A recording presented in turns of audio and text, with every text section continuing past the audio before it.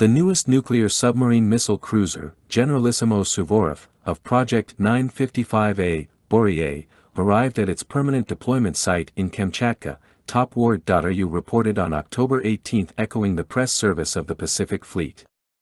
A welcoming ceremony was held in Vylyachinsk, where the submarine missile carrier will now be based. APRKSN Generalissimo Suvorov completed the internaval transition from the Northern Fleet to the Pacific Fleet. The nuclear submarine arrived in Vylyachinsk, where the main submarine base of the Pacific Fleet is located. The exact date of the submarine's arrival has not been disclosed, but the ceremony was held on October 16, 2023. The crew was greeted by Pacific Fleet Commander Victor Lina.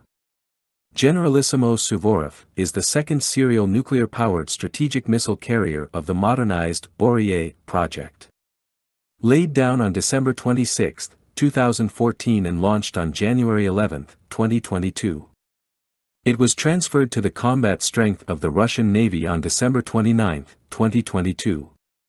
The missile carrier was built for the Pacific Fleet but was left in the Northern Fleet for training and preparation for the interfleet transition, which began at the end of August 2023.